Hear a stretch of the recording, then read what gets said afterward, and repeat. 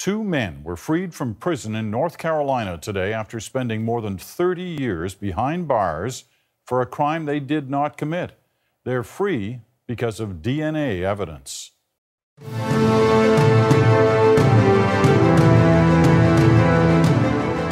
There's an epidemic in America's criminal justice system. The prosecution and conviction of innocent people for crimes they did not commit. Welcome to the American Justice Podcast. Your hosts, Scott Pogensey and C. Derick Miller, come together to bring you the inside scoop on all of the wrongful conviction stories, both new and old. It's not only about the innocent who have been in prison, but also the victims of crimes as well. No one deserves justice more than them. And now, here are your hosts, Scott Pogensey and C. Derick Miller. Hey everybody, welcome back to another episode of the American Justice Podcast. Where we talk shit. And we talk crime. But we never don't talk shitty crime. All right. Hey, C. Derick, how's everything going with you this week? You know, it's going great. Staying busy, writing, trying to get the new novel finished. Actually working with the wife this time around. She's my co-author. This is her first go at this, so she'll be needing therapy in the next few months. Well, I'm sure that she'll do fine. She's coming from a very good foundation. What is the name of the new novel? It's actually a sequel to my splatter western, Starving Zoe. This one's called Tracking Zoe. Gotta track her down. Oh, yeah. And actually, this ties into, I don't want to give too much away, but it ties into the Texas Revolution. So, oh, wow. Yeah. So I don't want to give away any names or anything like that, but I'm going to take some liberties with some history there and play around, see what I can come up with. It's always nice to take liberties with history. It is. All right, C. Derick, this week we are going to be talking about the Henry McCollum and Leon Brown case. It's the case of Sabrina Bui. Baba Bui. Now, I've got to tell you, this week's story came to me in waves. Waves of empathy, waves of horror, and sometimes waves of confusion. Every time I looked deeper into the case, I found more information that should have been part of earlier research, which was very frustrating. And I wondered why the case felt so choppy. It was also as if some facts were being withheld somehow. Sometimes the information I found was even contradictory. So if you hear anything that sounds, well, contradictory, that's why. I'm as lost as you. We can be lost together. There are compelling details that beg for an overturned conviction, plus a helping of coercion and suppressed evidence that contribute to holes in parts of the story that are filled in when you hear about a key person's role in the crime. I know I've confused you already. I will try to reorganize this as best as I can, and maybe we can solve the puzzle together. Yeah, I've never heard of this case. Yeah, so let's hear the whole story. Two men were freed from prison in North Carolina today after spending more than 30 years behind bars for a crime they did not commit. They're free because of DNA evidence. The courtroom erupted in jubilation this week when a judge declared death row inmate Henry McCollum and his half-brother Leon Brown, who was serving a life sentence, innocent of a 1983 rape and murder of a child.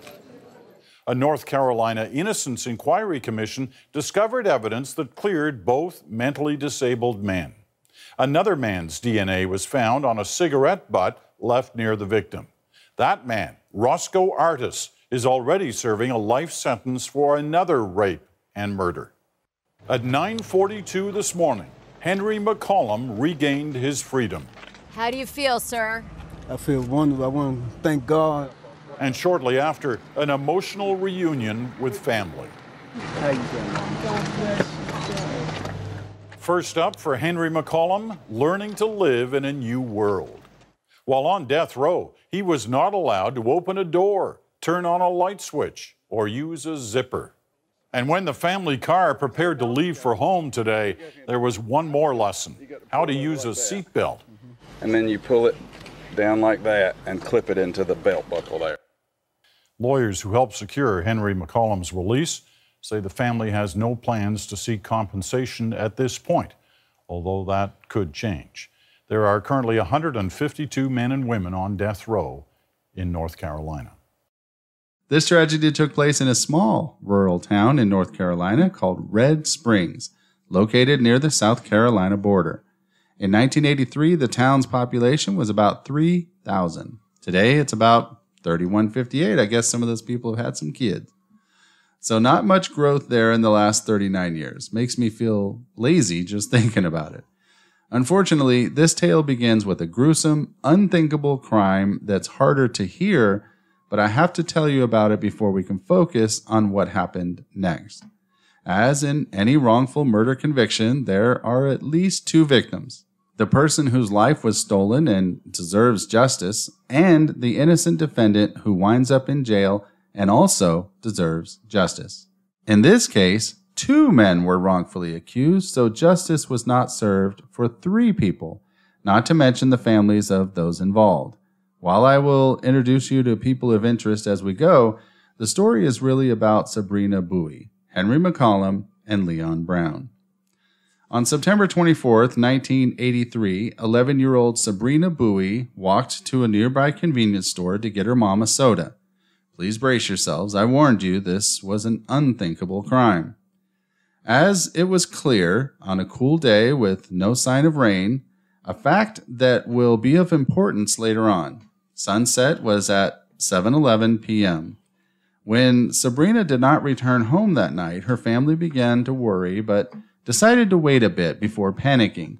I mean, after all, this was back in the 1980s, so it wasn't really a big deal when kids didn't come home on time. Oh, my grandfather used to send me to the store all the time by myself at this age. And then you would see a friend, and then you would end up going down the trails. Well, and, I was always going to get him cigarettes. Like they would sell my 10-year-old ass cigarettes. And, I had to get those back to Pawpaw. Pawpaw had to have his smokes, Gotta have the smokes. Yeah, so, I'd go screw around with everybody after. First and foremost, you got the smokes to Pawpaw. That's right. Smoke them if you got them. All right, well, this was a small, presumably safe town after all. A day later, her father, Ronnie Bui, contacted the police to report Sabrina missing. A day later? Yeah, no, exactly. A whole day. I'm in no way trying to blame the family. I've never been in their shoes, thank God. But a day later, I understand, okay, she's not home by 6 o'clock, but we'll wait till 8. But the next day, well, we don't want to bother nobody. It's supper time. Right. That's my North Carolina accent. Yeah, I'm 100% confident that if I had a kid, I would definitely report them missing much sooner than that. Well, but sometimes isn't there and maybe this is a misconception by the media, but I know in a lot of TV shows and movies and stuff like that, they make you wait a full 24 hours before you report somebody missing. So maybe that's what they were thinking.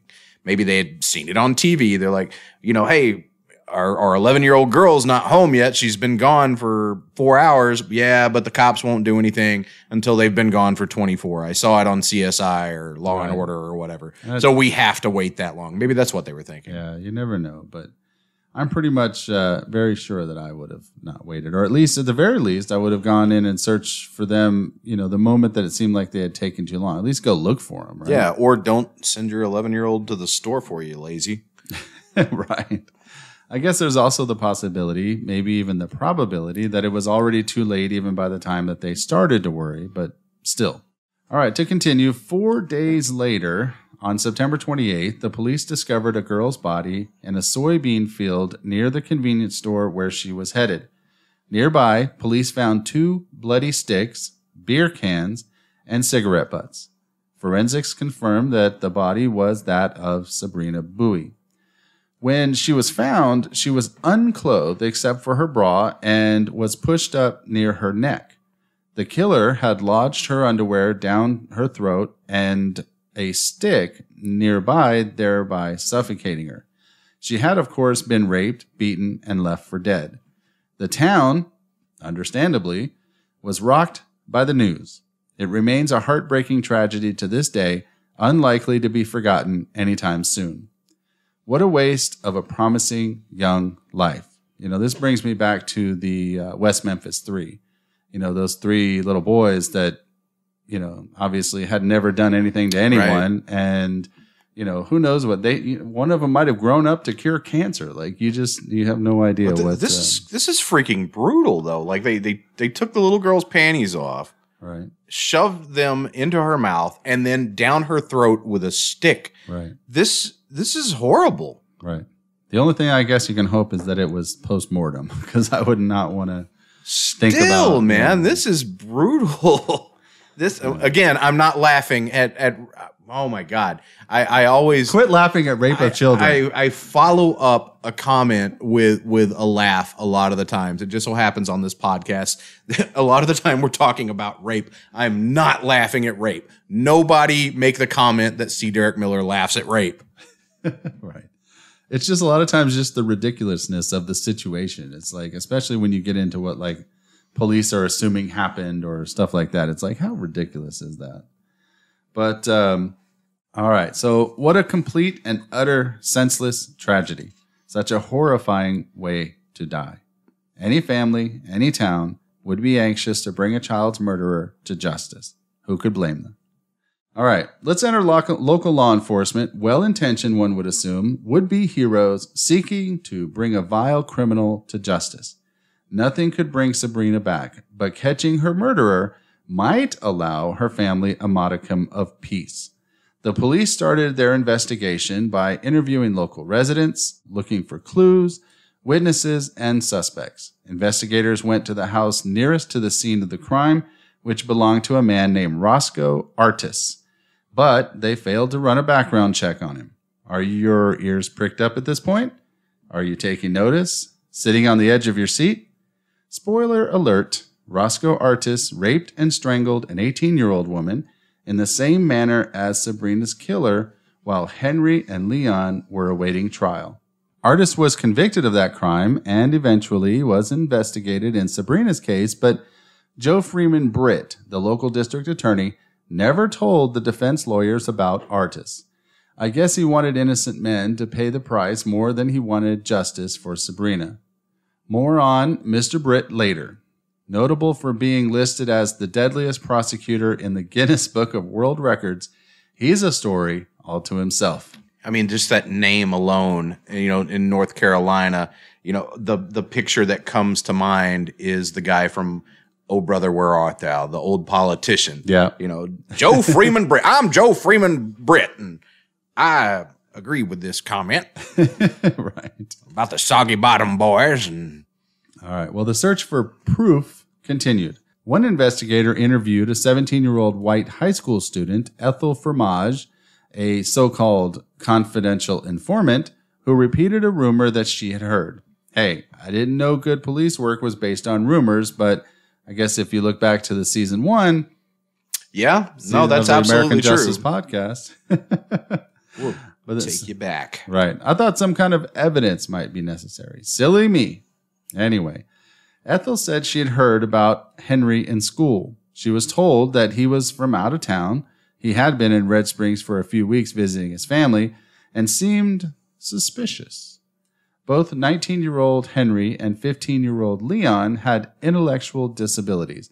Henry's IQ was actually 51 and Leon's was 49. They both had been identified in school as mentally challenged. Henry read at the second grade level and dropped out of high school. Leon could barely read or write. This may have been why Henry was perceived by local teenagers as acting strangely. Speculation was probably fueled by the fact that the field where Sabrina was found was near Henry's family home, although Ethel later recanted, saying that she didn't know about the murder and had only ID'd Henry because he, quote, looked funny.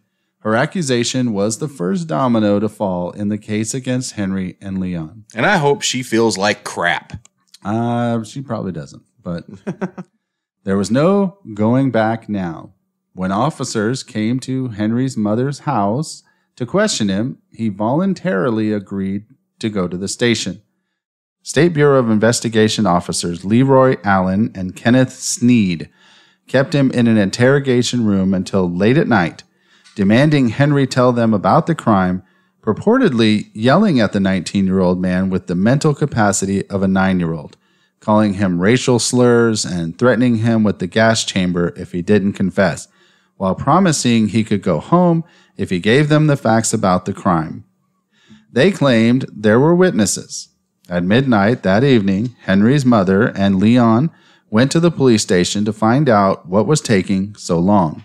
When she stepped outside, the police took Leon in to question him as well. The brothers were interrogated for hours without a lawyer present. Par for the course, again. Exactly. Finally, Henry broke and gave them a story of how he and 3 others had killed Sabrina, telling a story filled with details spoon-fed to him by the police. Did the police ever investigate these other participants? Why, yes. They all either had alibis or lived in different areas. Score 1 point for proper detective work, but while you're at it, deduct points since the police already knew that Henry was being forced to make up something so he could go home. The officers wrote up a grisly confession, and Henry signed it. Henry didn't even write the confession. Like, the officers wrote it, and he just signed his name. Probably couldn't even read it.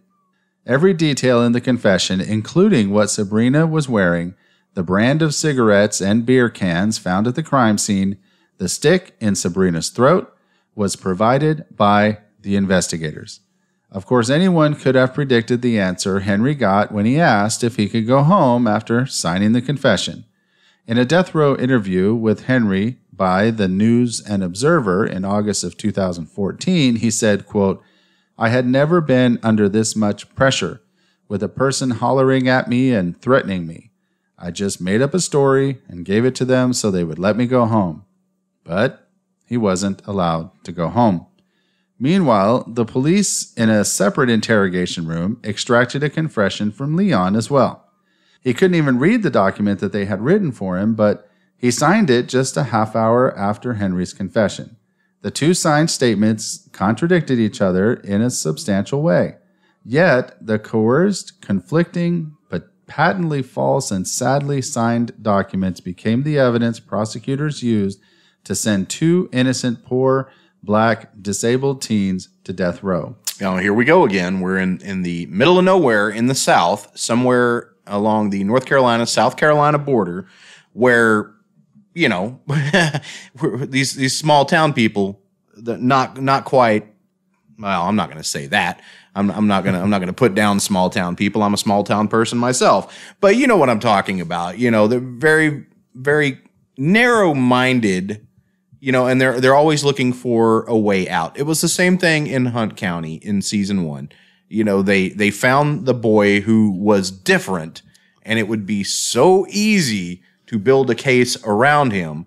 These guys just wanted to go home too. They wanted to go home with a pat on the back or a medal or letter of commendation or whatever. So they got these 2 boys who were a little under par to confess. Right. Congratulations. Their job is done for the day. They get to go home and be the town heroes. Even if they did it wrong, even if the conviction was wrong, they got the wrong people. The town doesn't know that.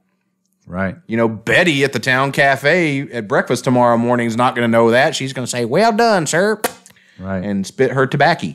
This reminds me of the Stephen Avery case too, because it was his nephew that was, you know, coerced into a confession. He was also borderline mentally retarded as well. Well, yeah, same thing. And Wisconsin, gotta love Wisconsin. We're going to be going back to Wisconsin we are. in a couple weeks here.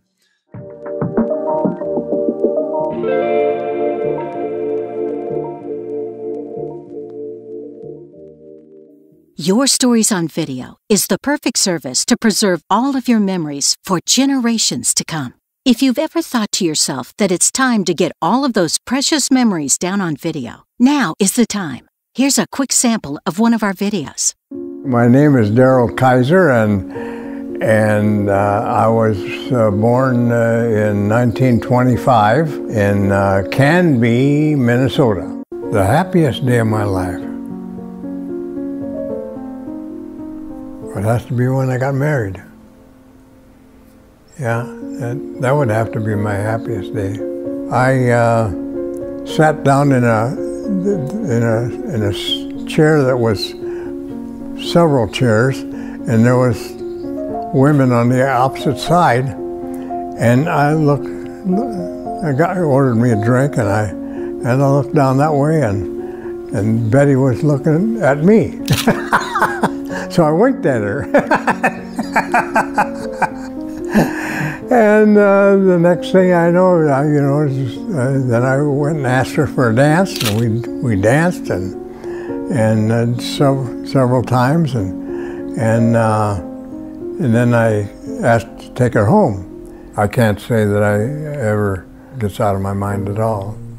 Daryl hired Your Stories on Video because he wants his grandkids and their grandkids to hear from his own mouth and his own likeness what his life was like. He also shared the family ancestry as only he could.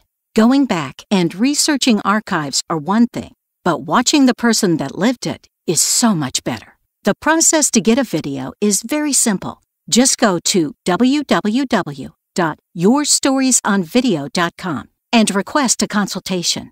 Then one of our experienced story consultants will work with you from the beginning to the end to make sure your video is exactly what you want it to be. Many kinds of individuals and families utilize our service, from the older generation wanting to pass down their wisdom to those that have an unfortunate medical diagnosis. Contact Your Stories on Video today at yourstoriesonvideo.com. Mention the American Justice Podcast and receive a 25% discount.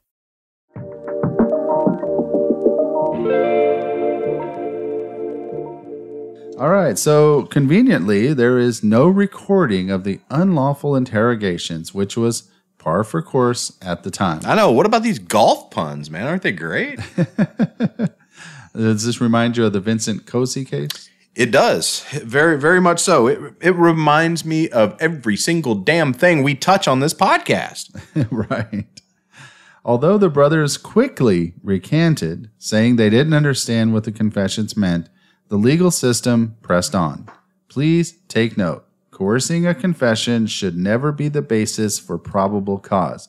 Such actions by investigators are a clear violation of the suspect's civil rights and liberties. It should also be noted that Mr. Allen had since denied yelling, using racial slurs, and coercing any confessions from the brothers. Of course he did. Fast forward to the end of the trial. In 1985, with no physical evidence, a recanted statement based on a rumor, coerced confessions, and an excluded viable suspect as the backdrop to the trial of the two brothers. Henry and Leon were found guilty, and both were sentenced by a jury to be executed. At age 16, Leon became the youngest person in North Carolina to receive the death penalty. After the state Supreme Court ordered separate retrials in the early 90s, Henry returned to death row, and Leon's sentence was adjusted to life in prison.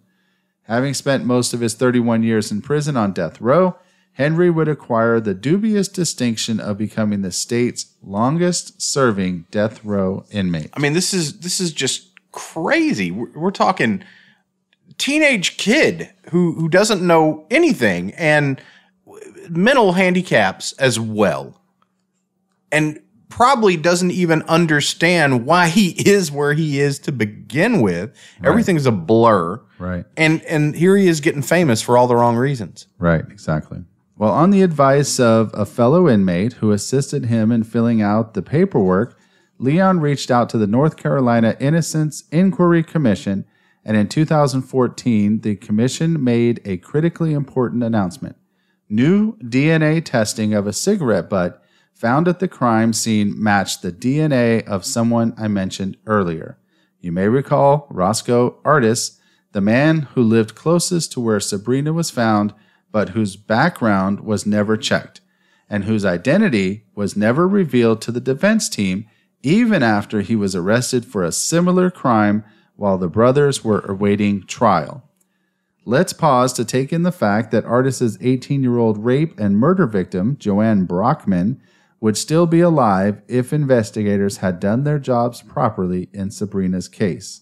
Tragedy upon tragedy. Shit rolls downhill, man.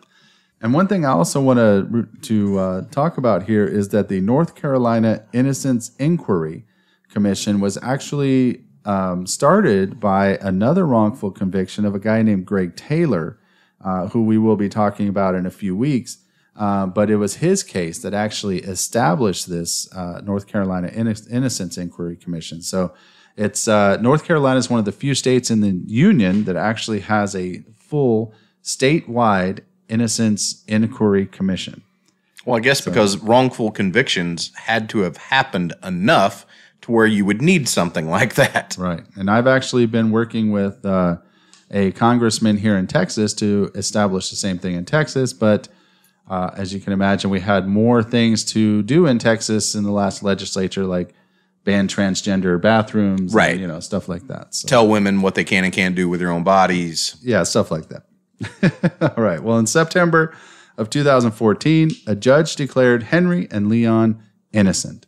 Henry McCollum, age 57, and Leon Brown, age 53, spent 30 years, 11 months, and 7 days in prison for a crime that they did not commit. The freedom we take for granted was stolen from them, and the justice that Sabrina Bui and her family deserved went unserved. Imagine the pain her family felt when they realized the closure that they thought they had gotten was a lie, and old wounds were to be publicly and brutally reopened. This is insane, man. And not only that, 30 years of these guys' lives completely gone. They were incarcerated as teenagers. Right. So everything they pretty much know about life is incarceration. That's what they know. Someone telling them when to wake up, when to go to bed, when to go outside, when to pee, when to eat. I bet these guys can't even take care of themselves properly. Right. And just imagine having to learn all the, cell phone and computers and internet and all. I know. It's crazy. Well, this is 2014. They get out of jail and they're like, breathe fresh air for 2 years, only to be slapped after that with, all the political problems we've had, the pandemic problems we've had, everything. It was like, well, we let you guys out of hell. Here's hell. Here's hell. Well, aside from finally getting some justice, life outside of prison was a mixed bag for Henry and Leon. In 2015, after being pardoned by the governor, the state of North Carolina awarded the brothers $750,000 each, the maximum allowed as compensation for spending 30 years on death row. You do realize that comes to $25,000 a year, right? Is that supposed to be a serious attempt at reparations? Anyway, 7 months later, Henry was broke. He started borrowing money at 38% interest, keeping his financial problems a secret. Much of the free money that they were awarded was siphoned off by Leon's sister, Geraldine Brown. Man, talk about a victim being victimized. Yeah. Who had visited Leon in prison once and never visited Henry. A lawyer from Florida and others, according to the Marshall Project, a nonprofit online journalism organization focusing on criminal justice. The brothers fell victim to predatory loans and dishonest people trying to take advantage of their mental deficiencies. The same vulnerability that led to their arrests, convictions, and sentences led to them being easy targets after their release. That's crazy. That's something that we haven't touched on any of these cases of these wrongfully accused people spending all this time in prison, and they've gotten, they've filed lawsuits and got reparations for wrongful convictions. How well are they doing financially after the fact? Right. This is the first time we've ever touched on something like that. Right. And the one that I can think of was Ryan Ferguson, who got $11 million. So you got to imagine he's still doing okay. That was only a few years ago. Yeah. So hopefully he's not squandered all the $11 million yet. And he did not win the Amazing Race. We talked during the episode that he was still on the Amazing Race, but him and his buddy just basically head flopped on the last episode and came in third, like a distant third. But they were doing so well before that. I've never watched a single episode of that show. Oh, it's pretty interesting. They travel all over the world in a race to win $1 million. So, yeah, it's pretty interesting. All right, Leon was unable to attend the hearing that awarded his compensation as he had been admitted into a psychiatric facility for the 7th time since his release. He experienced psychotic breaks in prison, which intensified in the real world. He was haunted by his time in prison, having been raped by inmates and tied to his bunk by guards. He worried that he wouldn't be forgiven by God and often refused to eat or drink for days. You can take that man out of prison, but you doesn't magically erase his time there by a long shot. Enduring decades on death row took its toll on Henry. He watched dozens of people being taken away for their executions. When an inmate he'd grown close to was executed, Henry saw them cart off his body, causing him, understandably, to have a mental breakdown. He was so distraught he had to be put in isolation. He literally bore witness to his own future while simultaneously losing the precious emotional support of a friend. I can't even imagine to fathom how to recuperate from such deep, scarring trauma.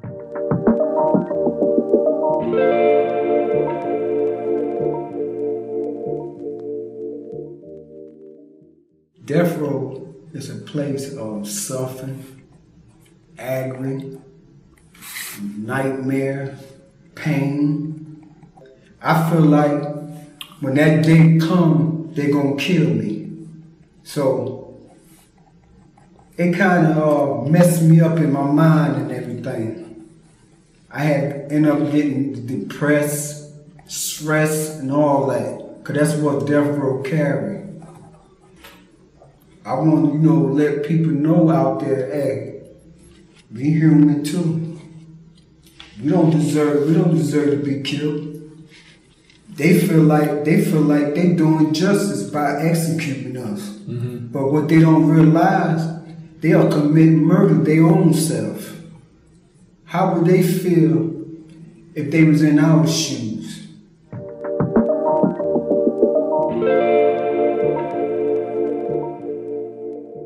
I mean, that's like torture, right? Is what that is. That's wow. I mean, that's Holocaust level stuff right there, man. Right. That's just, and I think it's one thing if you did the crime, right? To be okay. Well, that's going to be me one day. I guess I shouldn't have murdered those 18 people. Yeah. But but when you didn't do the crime and they're just like, holding this ominous death row execution, carting off the body and right in front of you, like that's got to be crazy.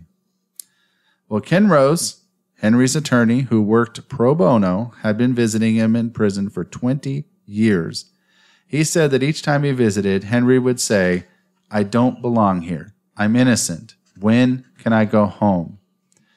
Please put yourself in his shoes for a moment. How would you feel? Can you imagine? But as much as you might want to think, at least they're free now, we could do an entirely separate podcast just on the rough time that they've had outside of the prison walls. Thanks to Mr. Rose, an honest advocate, the brothers have gained some victories over the predatory actions of those that they trusted. Henry and Leon began pursuing litigation against law enforcement in 2015, citing the violation of their civil rights during the interrogations that ended in their convictions. An 8-person jury serving on their North Carolina civil rights case later awarded Henry and Leon $75 million. They each got $1 million for each year that they spent in prison, plus $13 million in punitive damages. That's a whole lot more impressive than their previous compensation, right? Yeah. This would be the first jury to hear all of the evidence, including the information about Mr. Artis, which certainly would have given any alternative jury from the first trial a shadow of a doubt. The jury decided that investigators Leon Allen and Kenneth Sneed had violated Henry and Leon's rights by coercing them into confessions. The Robeson County Sheriff's Department settled their part of the case for $9 million. The town of Red Springs settled for $1 million. And I bet those guys are not in financial troubles anymore. Hopefully not. Although if they keep being taken advantage of, I mean, you never know. I mean, you'd have to take all kinds of advantage of somebody to get to that $75 million mark. Well, they only got $11 million. Oh, did they only get $11 $10 million? Yeah. $10 million. The sheriff's department settled for $9 million, and the town of Red Springs settled for $1 million. Well, I mean, these guys are what, in their 60s now? Yeah, probably. Yeah. Yep. I hope they're spending that money well. Well, when researching this story, I became curious to know about more of Sabrina's family and how they responded to the news of Henry and Leon's release. Can you imagine how they must have felt? Personally, I would want the real murderer to be punished, but that's what they thought had happened over 30 years ago, and there's never a guarantee of subsequent investigation being launched, let alone providing closure. This kind of tragedy is something that becomes a part of you. It scars you. Now, the wounds were being reopened. I do think it's important to take a moment to think about their perspective. Tanisha Bui, Sabrina's younger sister, said that her mind went blank when Henry and Leon were released so near the anniversary of Sabrina's death. Seated with her parents, Ronnie and Brenda Bui, her brother, and a friend, she remembers hollering, "No!" as the Superior Court Judge Douglas Sasser declared his ruling to set the brothers free. Although the discovery of DNA evidence that exonerated them and pointed to someone else is a justifiable enough basis for the judge's decision, it was still upsetting for Tanisha and her family. It kind of leaves me feeling like justice doesn't exist, or respect, she said. It definitely didn't help to wonder where the DNA evidence suddenly came from and why it was separated from the case file. Why, indeed. It was unbearable for the family to relive the murder investigation. Quote, "It's the worst nightmare you could ever imagine," Tanisha said. Her parents have been through enough. They didn't deserve this. She didn't deserve this. End quote. Who can argue with that? Not this guy. And then there's an understandable fear that Tanisha expressed, quote, "It feels like hell. It feels like I'm trapped in hell and can't get out because I'm wondering now, will she be forgotten?" End quote. Sadly, I was unable to find any information on whether Roscoe Artist was ever convicted for Sabrina's murder. I know it was looked into back in 2015, but that's as far as I was able to find with the progress of the investigation. Maybe Tanisha's fear came true. It does seem common in cases like this that once your main suspect is exonerated, not much effort is put into finding the real killer. In this case, it wasn't like starting from the drawing board, so I remain frustrated that the family may never have closure.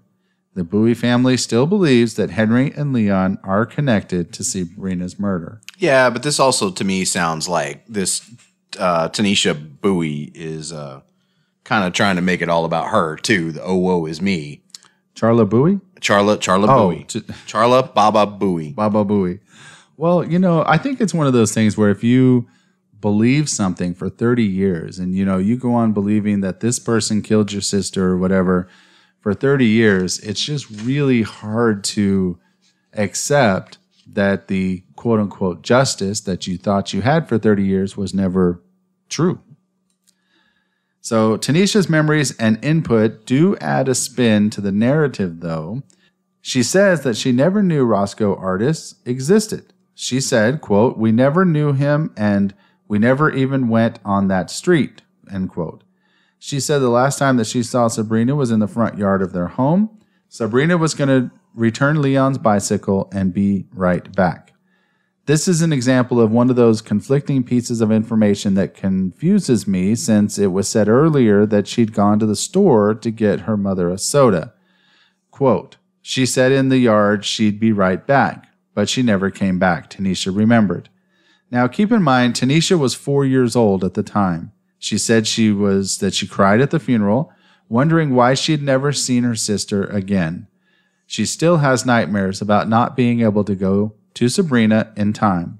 Quote, "They, the DA's office, promised they wouldn't forget her," Tanisha said. "I'm just hoping that they keep that promise. I've seen cases where the person is just forgotten. The person mattered. There was some person's child. She, Sabrina, should not be forgotten." End quote. Amen to that, Tanisha. You're not alone in expecting someone to pay for what happened to your sister. As for Henry and Leon's reaction to the day that they were given their freedom, naturally, they and their family were thrilled. Some gasped and some sobbed as the judge announced his decision in court. Leon smiled and shook his lawyer's hand. Henry just looked exhausted and relieved. Henry's father was quoted as saying, quote, "We waited years and years. We kept the faith," end quote.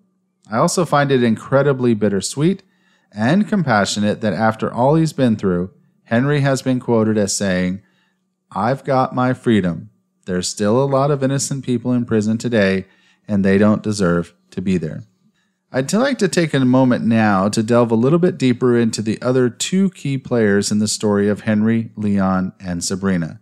I'm guessing you might be as curious as I was to learn more about Roscoe Artis, the man with the history that was hidden from the defense team. Although, as I said earlier, I don't know how the DA handled Sabrina's case after Henry and Leon were freed, but there are some interesting details surrounding him that you might be interested in. I'm telling you about it now, rather than in the recounting of the crime, investigation, and trial, because I want you to be struck by the information that was excluded and could have had a huge impact on Henry and Leon's case and justice for Sabrina. So, Roscoe Artis. Roscoe Artis, the man who was convicted of murdering Joanne Brockman in a similar fashion as Sabrina, less than a month apart, while Henry and Leon were awaiting trial. An inmate of the Warren Correctional Institution, he was sent to death row, but his sentence was commuted to life in prison in 1991. Roscoe Artis, who had a long record of serious assaults against women. It turns out he had some things to say. Oh, yes, by all means. I would love to know what this guy has to say. This is the same guy that took an 11-year-old girl and stuffed her panties down her throat with a stick. Right. I don't care what this guy's got to say. Don't care, right. Well, enter Sharon Stellato, the Associate Director of the North Carolina Innocence Inquiry Commission. Remember, it was Leon who wrote to the commission asking for help. Sharon took the case and interviewed then 74-year-old Roscoe 3 times from prison and said that he was able to offer specific details about the case. Sharon testified that DNA on the cigarette butt found at the crime scene pointed to Artis, a fact that contradicted the prosecutor's case during the original trial. In fact, she found that none of the evidence from the crime scene, beer cans, matchsticks, cigarette butts, matched Henry or Leon. Even the rape kit that was done didn't trace back to them. Sharon wanted nothing more than for Sabrina to rest in peace, which she couldn't do as long as her true killer was never held accountable. At first, Roscoe told Sharon that he didn't know Sabrina, but later he said she would come to his house and buy cigarettes for him. He said he saw Sabrina the night that she went missing, and he gave her a coat and hat because it was raining. That was his excuse for why his DNA may have been found at the scene. You know, leave that alone. What about this 11-year-old girl coming to your house on a regular, semi-regular basis is creepy to begin with. Yeah, to buy cigarettes, too. The same thing. Hey, old man, you got some smokes for me? Same thing you were saying earlier. Like, she would... Oh, I thought...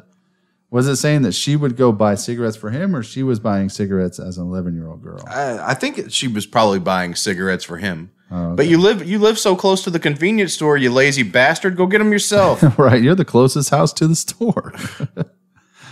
All right, well, that was his excuse for why the DNA may have been found at the scene. Coincidentally, when I first began researching this case, I found myself wanting to know what kind of day it was, just to get a feel for any details that I could find. Remember, I told you in the beginning that it was a clear, cool day with no sign of rain. It actually took me a while to find a useful site that provided the historical weather information I wanted. I took a leap of faith, and what I had found was correct. And it turns out, it was. Sharon confirmed that the weather records did not show any rain for the night of Sabrina's disappearance or even the next day. Seems like old Roscoe may have told a fib. But what seems most interesting to me is that Roscoe repeatedly told Sharon that Henry and Leon were innocent. Makes you wonder how he would know that, doesn't it? Sharon said Roscoe never confessed to killing Sabrina, but insisted the brothers didn't do it either. He said that she was alive when she left his house and he never saw her again. I don't think I believe him. Do you? I don't either. And, this guy's already in his mid-70s, like, with life in prison. Like, why not just give it up? Yeah, just confess, you asshat. Exactly. Well, Roscoe was wanted for the rape and murder of a girl in Gaston County when he moved to Red Springs in 1983. I guess he thought it was his next best move to keep raping and killing as a way of keeping a low profile. Hey, nobody has accused him of being a clever man, and to my knowledge anyways. He also had an assault record dating as far back as 1957. Don't forget, he lived within feet of where Sabrina's body was found. Yeah, I don't think that's coincidence either. You've got this guy, he's got a really violent history. He's wanted for all these crimes. And then, next thing you know, there's a dead, murdered, raped little girl in his side yard. And he's like, oh, where'd that come from? I had no idea. Well, when Joanne Brockman went missing on October 22nd, 1983, witnesses said they had seen her with Roscoe. He confessed that night and helped lead police to her body. While serving time, Roscoe confided in a former death row inmate who said he had told him that Henry and Leon were not involved in Sabrina's death and that he was able to describe the crime scene. The inmate said Roscoe seemed burdened with guilt. Additionally, this inmate knew Roscoe prior to his incarceration. How is that even possible? Because it was a small town. Well, it's a small town, but the prison that he went to was probably nowhere near the town. I mean, you think about people here in Texas who get incarcerated into a prison. They're never anywhere near where they're from. You look how far Brandon is from here. It's. But he's also told me that he's talked to people that were from Rockwall and from like that area. In, when you have a county that's committing, or convicting innocent people, there's probably a lot of people from that county in prison. Yeah, but these guys just, they knew each other before they were incarcerated. Hey, Roscoe, buddy. Dude, what's going on? You were still raping and killing children? Yeah. Well, remember that little girl they found in your side yard? Whatever happened with that shit? Right. Well, of course, Roscoe nearly became a suspect in Sabrina's murder, but evidence of his involvement was mishandled by investigators. The Red Springs Police Department requested that the SBI compare fingerprints lifted from the crime scene with those of Roscoe in October of 1984, but no documentation of the order being carried out was ever found, and 1 year later, the request was canceled. Attorneys for the defense argued that the prosecution suppressed key evidence, including a box of evidence found at the police department years after it had been asked to be turned over all materials. I just think everybody right now just needs to stop believing that all these official organizations know what the hell they're doing. Right. Like they're stumbling, bumbling. Like if one's doing it, then they all have to. Statistically, it has to be this way everywhere. How many other people are being wrongfully incarcerated? How many other bits of evidence are slipping through the cracks? Right. Just statistically, this has to be going on often, everywhere. Right. So just the next time, like this is the best advice I can give to anyone listening. The next time that somebody with a badge points their finger at you for anything, I would have a tendency to not believe it more than I would believe it. Right. And I would want to see like such concrete evidence of anything. But I know it's hard though. I know it's hard because we're taught from a very young age to respect these people. Well, maybe that came from a more respectable age. Right. Now you have so many people who are just half-assed doing it. Right. Like, it's like when you have surgery, who knows if your doctor made it through medical school with 90s or 70s. Right. The same thing could be with a police officer from the police academy. How do you know he was either top of his class or he was one of the guys who almost washed out? I mean, this is true. I'm going to treat them all from now on like they're the dude that damn near washed out. Right. Well, the cigarette butt was the key to finding Sabrina's killer, but how many other prisoners have been coerced into false confessions? How many of them can prove their innocence? Just exactly how many innocent people in North Carolina or the entire country are still on death row today? Now, don't forget local district attorney Joe Freeman Britt. I mentioned him earlier. You may remember I told you that he was known for being the deadliest prosecutor in the Guinness Book of World Records. Neat guy, huh? I mean, what a distinction. 90 million people in the United States are against the death penalty. But even a proponent of the concept would surely not want innocent people to be put to death, right? Well, maybe Joe didn't want that either. He passed away in 2016, so I guess we'll never know, but let's take a real quick peek behind the scenes and the man. Joe was a flamboyant DA in North Carolina who was notoriously proud of his deadliest prosecutor moniker. He earned the title by winning dozens of death row convictions in his rural district. He became the DA in 1974, quickly gaining a reputation as a tough prosecutor in an area that included Robeson and Scotland counties. In the 27 years previous to his becoming DA, not one person in the two counties had been sentenced to death.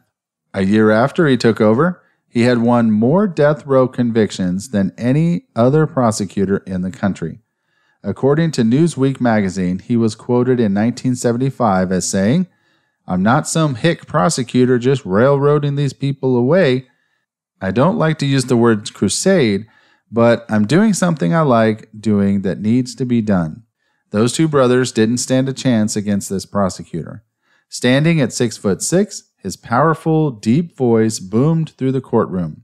He would flourish bloody clothes belonging to murder victims in front of the jury and preach with a Bible in his hand like a Sunday minister in front of his congregation. I can just imagine it now. The jury would be awed by his performance, while Henry and Leon must have been shaking in their boots. In another Newsweek quote, Joe said, "The poor victim lying 6 feet underground has nobody to speak for him but me, and nobody to hear his side but 12 jurors. All victims deserve a stalwart hero to find them justice, but a good hero is expected to have the highest of moral standards, especially when life and death are at stake. A true hero must prioritize the truth over the win, integrity over ego. It is not justice for the victim he advocates for if the accused is innocent and the murderer goes free." Well, let's talk for a second about the great state of North Carolina here. Rather than praise this prosecutor for the number of times he's been able to give people the death penalty, why don't we wonder why there are so many crimes being committed that warrant the death penalty? Shit rolls downhill. Yeah, yes, you're dishing out this death penalty all over the place. We're proud of you. Congratulations. But why are the citizens of your county, why are so many of them deserving of the death penalty? What is causing them all to commit crimes that are deserving of the death penalty? Let's start there. If you put out the fire at the base, you don't pee on the flames at the top. That's just how it works. Well, and you also got to think about that if he is convicting this many people, how many of them, is he just getting convictions, as we said earlier, to get the win and not justice? So you never know how many people were actually not deserving of even being in the courtroom in the first place. Yeah, like exactly. These guys. So.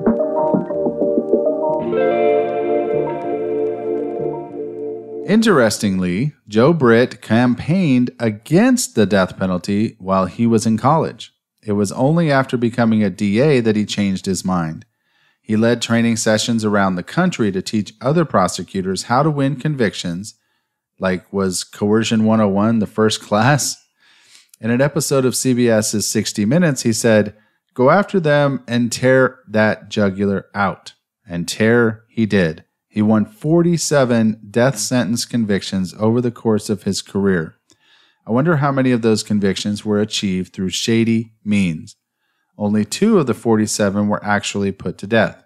Court rulings, appeals, and overturned sentences, like in the case of Henry and Leon, saved the other 45. Yeah, but did they have to even go through that kind of trouble to begin with, though? Right. It's unnecessary if you just do it right the first time. Exactly. Well, in 1983, a study focusing on justice in rural America found that Joe Britt's control and influence over the courts in Robeson and Scotland counties led to a, quote, "a widespread and serious denial of the rights of poor defendants." Bails were set at unreasonably high amounts, according to the study, and the court docket, which Britt himself set, caused defendants to have to wait for weeks before their cases were heard. He prosecuted minority defendants at a much higher rate, and many of them were told that they would have to repay the state if they asked for a court-appointed attorney. Yeah, 1983 Southern gentleman prosecutor. You know, I can imagine him like all dressed up in a white suit looking like Colonel Sanders. Right. Got the little tie. What's that called? Yeah, I don't know what those things are. Bolo tie? Bolo tie, yeah. Something, yeah. With a chicken leg in his hand. With a chicken leg and a little goatee. Later in his career, Joe Britt became a judge for 7 years in the same court where he had once been chief prosecutor. When he eventually opened a private practice, wait for it, he became a defense attorney. Oh, the irony. Johnson Britt, who retired as DA in 2018, was honest about his disdain for Joe, his distant cousin. In 2014, he told the Times, quote, "He is a bully, and that's the way he ran his office. People were afraid of him. Lawyers were afraid of him. They were intimidated by his tactics, and he didn't mind doing it in that way." And those 11 herbs and spices, sir. Given what an intimidating man Joe Britt was, and the fact that Henry and Leon could never begin to match him in a game of wits, I'm particularly impressed with the following portion of the trial transcript in which Henry held his own against the relentless prosecutor. Quote, "Didn't that touch your soul at all when a little girl was down on the ground hollering?" Mr. Britt asked. "It didn't touch my soul because I didn't kill nobody," Henry replied. "It doesn't touch your soul now, does it?" Mr. Britt insisted. "Because I ain't killed nobody," Henry said. "I want to tell you something, Joe Freeman. God got your judgment right in hell waiting for you." End quote. Bravo, Henry. Bravo. Let me play with my impressions here and see what I can do here. All right. "Didn't that touch your soul at all when that little girl was down on the ground hollowing?" Mr. Britt asked. "Because I ain't killed nobody," Henry said. "I want to tell you something, Joe Freeman. God got your judgment right in hell waiting for you. Bravo, Henry. Bravo." No, bravo is not the part of the quote. Oh, that's you. That's us talking. Okay. Bravo, Henry. Bravo. All right. When Henry and Leon were pardoned by Governor McCrory, Joe Britt called the governor, quote, "a damn fool" for granting the pardon. Joe referred to the DNA evidence as, quote, "spit on a cigarette." He felt justified in his conviction of the brothers to the very end. "No question about it," he said. "Absolutely, they are guilty." I mean, it's one thing if he really believes that, but another thing when an officer of the law uses tactics instead of truth and holds fast to an unlawful conviction in spite of the evidence. And now, if you'll indulge me, I'm going to present a few random facts for you to chew on. Some are head scratchers, if you will, and some are just interesting. Well, to me at least. I'm also going to serve up a little bit of summation of sorts. All right, number one, in 2010, the North Carolina Republican Party used the Bui case in a political attack ad, putting Henry's mugshot on campaign flyers that accused a Democratic opponent of being, quote, soft on crime. Henry was used as an example of a brutal rapist and a child murderer who deserved to be executed. The Republicans never tire of showing us who they are. I guess we should believe them. No. Never. Number two, Currently in North Carolina, there are 135 inmates on death row. For every 5 people executed, 1 person has been removed from death row status. Exonerated men have served nearly 90 years on death row in total. That's like 20%, man. And that's not even including the ones that we don't know about. Number 3, reliability and validity of Henry and Leon's confessions have been analyzed by the courts. Neuropsychologists have testified that Henry would not have been able to understand the Miranda warning or the language used in the confession. Further testing showed that Henry had brain damage on top of everything else, so his ability to understand was very limited. So, of course, they're going to take full advantage of that. Just to sweep this case out of the way, they're going to pick these 2 guys and just take full advantage of what was more than likely, obviously, a mental handicap. I mean, right. You're not going to be able to walk through life and hide that stuff. And most of the time, you just talk to somebody, you can tell. Right. Right. So in the state of North Carolina, number 4, in the state of North Carolina, there has been 43 executions since 1976. Before that, there had been 784, which may include federal and military executions. 12 innocent people have been freed from death row. Life without parole is an option here, if you were wondering. Number 5, nationally, 19 states and Washington, D.C. do not have the death penalty. 40 states have not gone through with any executions between 2013 and 2017. In 2016, there was a 38% decline in executions compared to the 10 years prior to that. 159 innocent people have been freed from death row. You know, I don't want to get too political, but this is one of the reasons, the main reason that I'm against the death penalty. I have no problems with, an eye for an eye or tooth for a tooth or whatever you want to say about it. But the fact that we're exonerating so many people on death row, like you just can't be 100% sure that you got it right. Yeah, I mean, if I think the death penalty should remain on the table if you get a confession, like an honest confession, and they can prove that you are the perpetrator of this crime within a shadow of a doubt. Well, and this brings me back to what I've proposed is, to be the death penalty, is you have 2 standards of guilt. There's proof beyond a reasonable doubt, and there's proof beyond any doubt.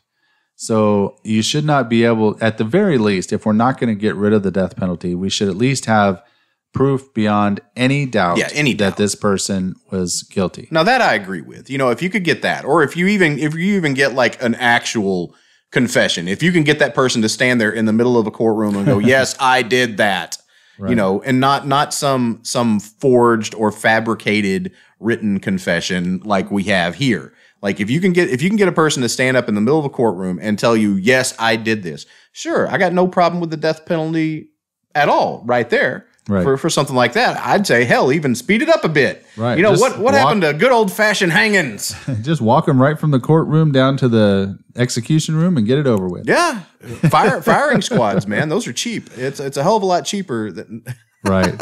Yeah, you don't want to use all that electricity. Or what you can do, and I actually I got this from I can't remember. It was a comedian in the 80s. It might have been George Carlin. God rest his soul. But, if you're going to continue to execute people, at least do it with some style, make some money off of it, balance the budget, like have like a guillotine at the top of a big board, like a pachinko board, with numbered buckets at the bottom, and people could bet on what bucket the head is going to roll into. Man. And you could televise it during the Super Bowl, like at halftime. And, people could win a lot of money off of this. Yeah, if you want to balance the budget, just do like just do a pay-per-view. It's a form of entertainment. Yeah, absolutely. Pay-per-view coming up tomorrow on The Beheading. Who's going to be beheaded this time? All right. Number 6, U.S. Supreme Court Justice Antonin Scalia pointed to the brutality of Henry's crime as a reason to continue capital punishment nationwide. I'm not trying to downplay the brutality part of this argument, but it would have been less embarrassing for His Honor if Henry was actually guilty. And number 7, You know the phrase, as luck would have it? It was luck that Sabrina's actual killer dropped a cigarette butt at the scene of the crime. It was beyond luck that the cigarette butt had not been lost or destroyed, as so many other pieces of evidence in this case had been. It was luckier still that the police even picked up the butt in the first place. But the luckiest thing of all was that it was after over 30 years that DNA had not degraded beyond its usefulness. Too bad all of this luck took so long to surface. Number 8, I just want to share another Joe Brick quote with you because I'm perplexed by how this man thinks. In one of his training sessions for prosecutors, he said, quote, "Within the breast of each of us burns a flame that constantly whispers in our ear, 'Preserve life, preserve life, preserve life at any cost.' It is the prosecutor's job to extinguish that flame." Oh, please, may I? Please, may I? Can you imagine this big Kentucky Fried Chicken eating Colonel Sanders looking bastard with a Bible in his hand? Right. "Within the breast of each of us burns a flame that constantly whispers in our ear, 'Preserve life, preserve life, preserve life at any cost.' It is the prosecutor's job to extinguish that flame, sir." That's awesome. Look, Asshat. no matter how many times I reread that quote, I'm still perplexed. It's crazy. I mentioned, number 9, I mentioned earlier that I felt a little bit confused when researching this case. The facts I found were sometimes inexact and conflicting. But the one thing I want to be sure that you realize is how egregious the handling of the case was by the police, the investigators, and prosecutors. In a nutshell, the confessions were coerced, and the DNA that was finally examined proved Henry and Leon were innocent, as I'm sure you remember. But there are other details I want to highlight. The defense attorneys never knew of Ethel Formage's conflicting statements. They never saw the results of a lie detector showing that a witness who accused Henry and had no knowledge of the murder. They were not shown a document proving that the state failed to follow up on fingerprints found at the crime scene, which were not Henry's and Leon's. What might have happened if the fingerprint comparison had been completed, like all good police work should be? Well, the real killer would have been caught and Joanne Brockman would still be alive.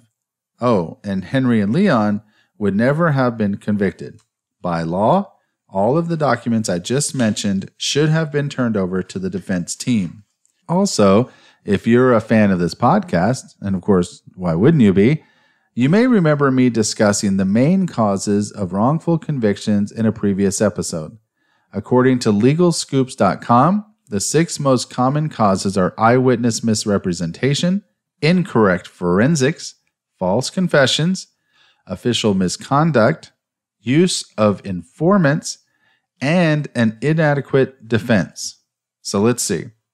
I definitely say the forensics were an issue, but in this case, it boils down to false or coerced confessions and a huge helping of official misconduct. You know, a coerced confession really is misconduct itself. It'll be interesting to see how often official misconduct is the path to a wrongful conviction. Stay tuned and find out. Or listen to everything we've done previously Right. and go, damn, those guys are right. Right. All right. Any final thoughts on this case, C. Derick? First of all, this may be one of the more brutal cases that we covered to me because it involves a child. So far. So far. I still have, but they were young once. 3 daughters, and I have a granddaughter, and I just think the horror as a parent of something like this happened to me, and just also in the manner in which it was done. It's something about taking off the little girl's underwear and shoving it down her throat with a stick just will not get away from me. That's right. I can't even imagine. No, that's horrendous. And they found cigarette butts with DNA evidence on it, which this wasn't something that happened quickly. The guy had time to sit there and smoke cigarettes. Right. This happened over a long period of time, and it's I just find it very disgusting. Well, I'm going to tell you a quick story, a quick personal story.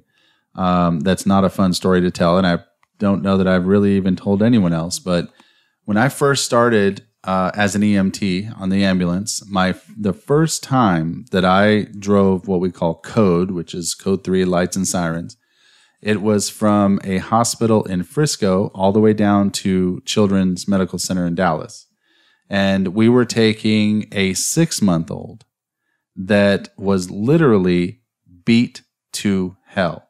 You could not even tell. Her face was twice the size that it should have been. Her whole body was, it was one of the worst cases I'd ever seen personally, at least until I went to work for Children's Medical Center later. But it was one of the worst cases I had ever seen of a child being abused.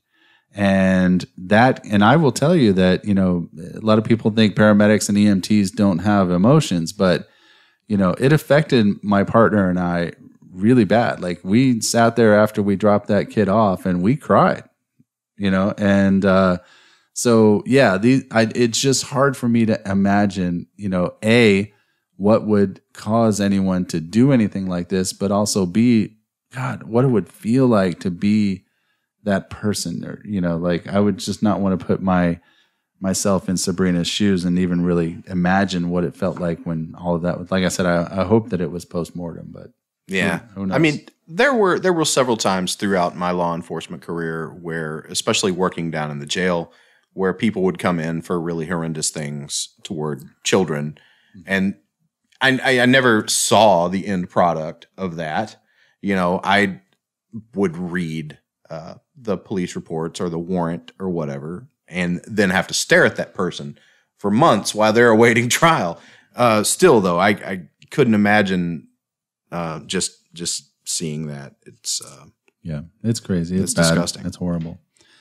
All right. Well, I guess that'll wrap it up for this episode. I guess until next time. Always great to end on a wonderful note like that, right? Yeah. No. Everybody. When you're done with this, if you can, go hug somebody you love, man. Yeah, absolutely. All right. Well, until next time, remember to stay aware, stay strong, and get involved. See you next time. The American Justice Podcast is owned and copyrighted by Atua Productions, LLC of Dallas, Texas. Your hosts are Scott Pogensey and C. Derick Miller. Atua Productions aims for this to be an interactive podcast where you, the audience, has a great amount of influence on the content of our shows. You can interact with us in several ways. First, and most preferred, is you can leave us a voicemail. Our phone number is 972-942-0444. Be sure to leave your name and city you're calling from, along with whether or not we can use your voice on the air. If Facebook is more your style, you can log on to our Facebook page at facebook.com/American Justice Podcast. Feel free to leave a comment, or you can message us on Messenger if you have a more pressing question or issue. If you'd like to blog about the show, you can log on to AmericanJusticePodcast.com and let us know what you think there. If you're a tweeter, you can also voice your opinion on Twitter at @AJusticePodcast. We would very much appreciate it if you could give us a 5-star review on all the podcast streaming platforms.